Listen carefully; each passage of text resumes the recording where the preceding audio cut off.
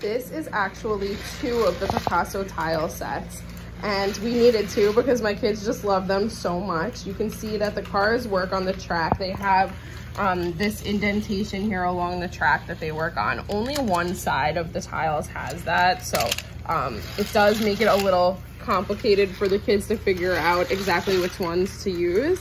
But they absolutely love this set. They actually race the cars, and you can get other cars that go along with it as well.